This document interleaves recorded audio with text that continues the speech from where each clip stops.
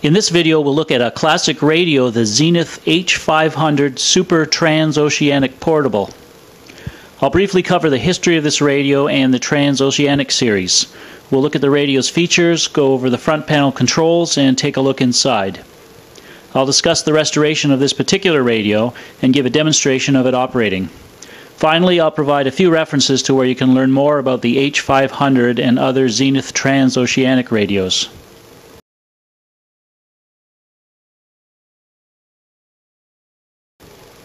Trans-Oceanic was the name given to a series of portable radios produced from 1942 to 1981 by Zenith Radio. They were known for their high quality of construction and performance as shortwave receivers. Zenith's founder, Commander Eugene F. MacDonald, was a yachtsman and outdoorsman and wanted a portable radio that could receive broadcast and shortwave stations as well as marine weather stations. He challenged his company's engineers to develop such a radio and personally tested a number of prototypes until they met his standards. The first model was the 7G605 Trans-Ocean Clipper, introduced in 1942 at a price of $75. It was followed after the Second World War by the 8G005Y and was produced from 1946 to 1949. The G500, introduced in 1949, used miniature vacuum tubes. The focus of this video, the H500 Super Trans-Oceanic, was introduced in May 1951 at an initial price of $99.95. Compared to the G500, it had a redesigned front face and incorporated many frequency coverage and electronic changes ordered by MacDonald. There was a military version of the H500 known as the R520/URR, which was manufactured for the U.S. government and widely used in the Korean War. In 1954, the H500 was replaced by the 600 series, which introduced a slide rule type dial. This series was in production until 1962. In November 1957, Zenith introduced the first fully transistorized Trans-Oceanic, the Royal 1000. This was followed by other models including the 1000D, 3000, and 7000. The last model of the series was the R7000, introduced in 1979 and produced until 1981. The H500 was initially offered in 1951 at $99.95, later increasing to $124.25. This is roughly equivalent to $1,100 today. Production figures from Zenith Corporation indicate that almost 250,000 H500 units were manufactured over the 4 years that it was offered. Total sales of Trans-Oceanic models was over 1 million by 1965.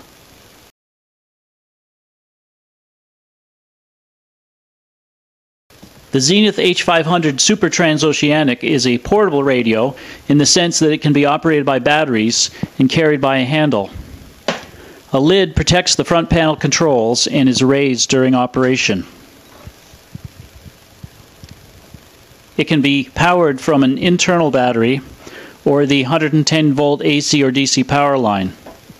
There was an optional adapter for 220-volt power. The manual states that if used an average of 3 to 4 hours per day or 30 hours per week, the internal battery should give approximately 150 hours of service. The battery was not rechargeable. The antenna can be the internal wave magnet, which can be used internally or mounted externally using suction cups to a window in a train, plane, car, or building. There's also a large telescoping wave rod antenna. It also supports external antenna and ground connections using terminals on the rear panel of the chassis. The H500 provides general coverage from 2 to 8 MHz over 2 bands and selected portions of 4 shortwave bands. By only covering a limited portion of the shortwave bands, tuning was made much easier. The bands covered are Band 1, the shortwave AM broadcast band from 540 to 1600 kHz. Band 2, shortwave weather band from 4 to 8 MHz. Band 3, shortwave weather band from 2 to 4 MHz. Band 4, the 16-meter shortwave band from 17.5 to 18.1 MHz. Band 5, the 19-meter shortwave band from 14.9 to 15.5 MHz. Band 6, the 25-meter shortwave band from 11.6 to 12 megahertz, and Band 7, the 31-meter shortwave band from 9.4 to 9.8 megahertz. The weather bands were particularly important at the time to yachtsmen, sportsmen, and others operating boats in the Great Lakes, Pacific Coast, Atlantic Coast, Gulf of Mexico, and Caribbean Sea for maritime weather reports. Note that marine weather is no longer broadcast on these bands. There is, however, shortwave broadcast and amateur radio activity on these bands. A split-second log scale from 0 to 60 is provided for recording band positions in a logbook. Tone can be controlled by the 4-button radio organ control, which offers 16 total tonal accommodations. The 4 buttons are marked treble, voice, alto, and bass. It has a built-in speaker and on the back a 1/4-inch headphone jack. The radio is a pretty standard 5-tube superhet design using a 455 kHz IF frequency.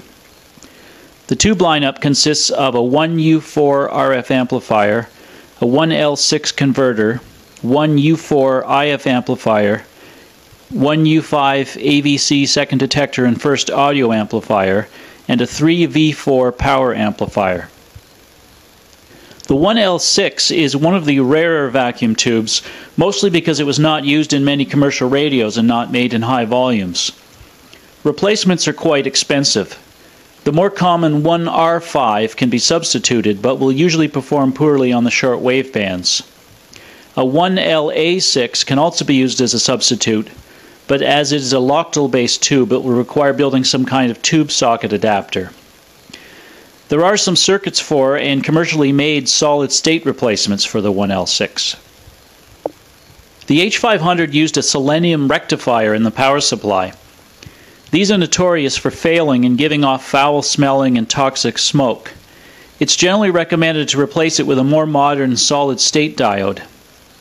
Because modern diodes produce a smaller voltage drop, you'll need to add or change some resistors to compensate. Detailed instructions on how to do this can be found on the internet.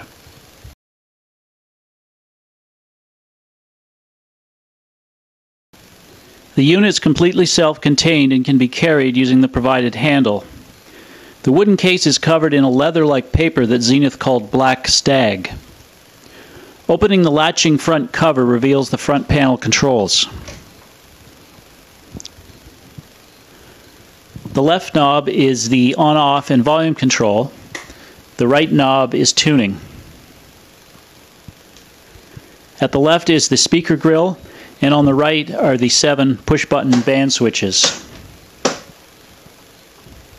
At the bottom is the tone control with 4 independent controls, giving a total of 16 tone combinations. Each switch increases or decreases response for a different range of frequencies. The circular dial scale shows frequencies for each of the 7 bands. The marine and weather bands and 1 amateur radio band are marked in red on the dial. At the top is the logging scale for recording tuning positions in a logbook. On the top lid is the wave magnet antenna. It can be unscrewed, connected via supplied cable, and attached via suction cups to the window of an automobile, ship, or train. This allowed it to be used in a location like a ship that would otherwise be shielded by metal.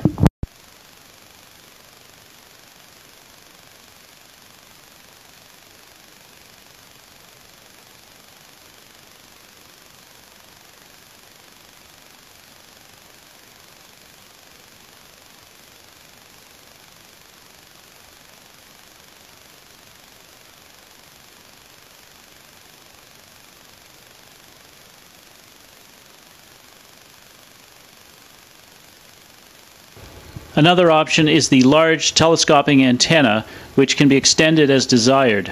Fully extended, it's over 4 feet long.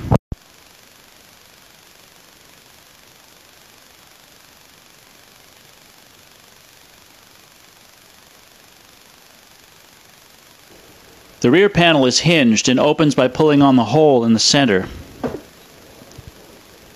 At the back is access to the power plug and headphone jack. The battery compartment is below the chassis, and the battery connects via this cable. When running on battery power, the power plug must be inserted into a connector on the chassis. There are screw terminals for an external antenna and ground. There's a socket for an external regulator not present on this unit that allowed the radio to run on a wider range of voltages, 105 to 122 volts, or a 220 volt adapter. The rear door has a clip for holding the manual and a place to store the wave magnet cable and suction cups. This unit has clips for storing a set of spare vacuum tubes. This seems to be a rather rare accessory that's not seen on most units.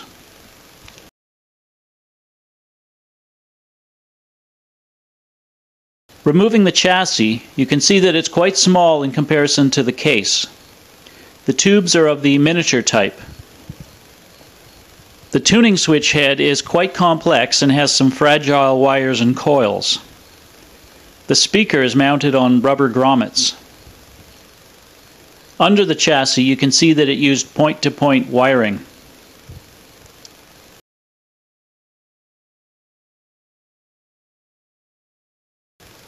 This radio was bought on eBay in 2004.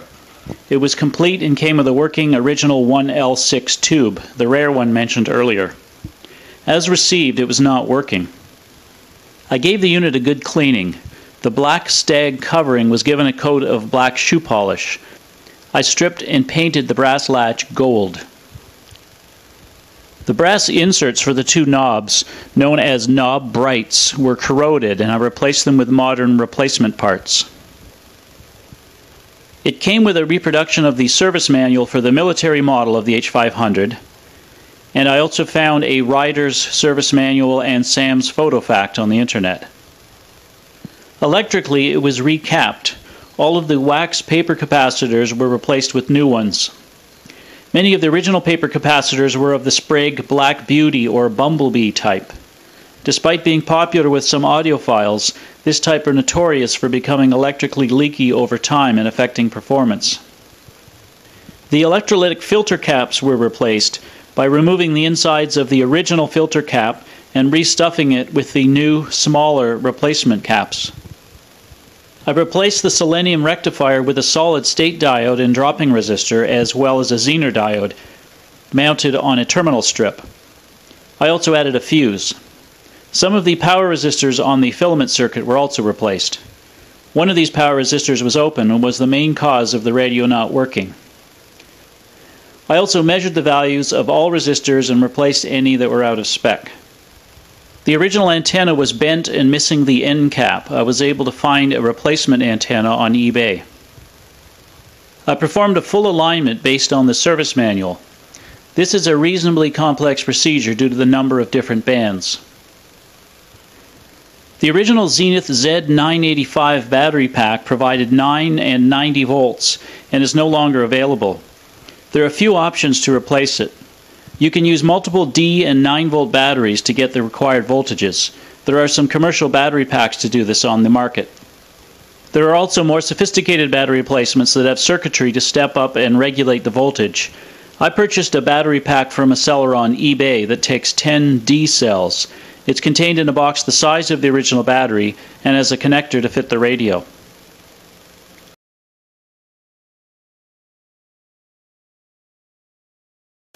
Let's take a look at the radio in operation. It's evening here in Ottawa, Canada, and I'll just be using the internal antenna in a room in the basement. We can pick up a few local AM broadcast stations. Terry Francona gathering the troops yet again this year. Those Indians making that late season. Your season-long league at DraftKings, crowning millionaires all season. You could be next. The call to action is this. Go to DraftKings. On the 4 to 8 megahertz band, we can pick up a number of commercial shortwave broadcasts. Atlantic tends to prefer the warmer region.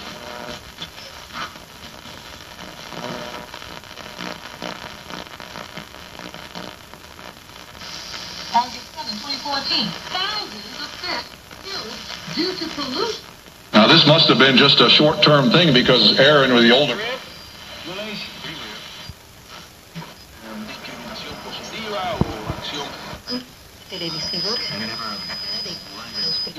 Transponder 23, frequency 1211.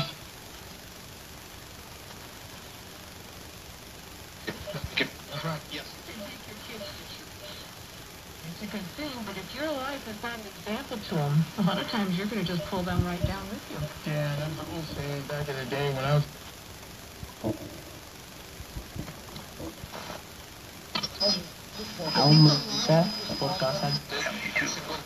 People you want to fix, husbands, wives. During the war against the Japanese aggression in China, we understand over 300,000 people were killed in a... Sound quality is very good due to a reasonably large speaker and wooden case. Tuning is quite easy on the band spread bands. Unlike more sophisticated communication receivers, this radio has only basic controls, which also made it easy to use.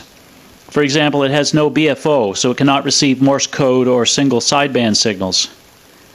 Where it really shone was as a portable radio that could stand up to rough handling and a wide range of temperature and humidity conditions.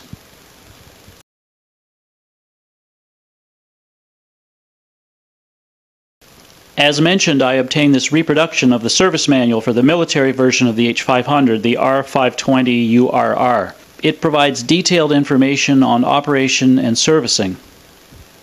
The definitive guide to the Trans-Oceanics is the book The Zenith Trans-Oceanic, The Royalty of Radios by John Bryant and Harold Cones. There's also a Yahoo group devoted to discussions on the Trans-Oceanic radios. And you can find numerous websites and videos on the internet with historical and restoration information.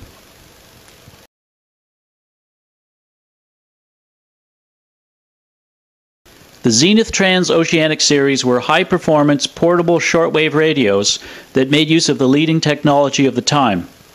The H500 was the most popular model in the series. It's no surprise then that it's one of the most desirable radios among collectors. Despite that, these radios are widely available from sources like eBay at reasonable prices, and with a little effort can usually be restored to their original condition. I hope you've enjoyed this video about a piece of vintage radio equipment. Please check out my other videos on vintage shortwave, amateur radio, and test equipment.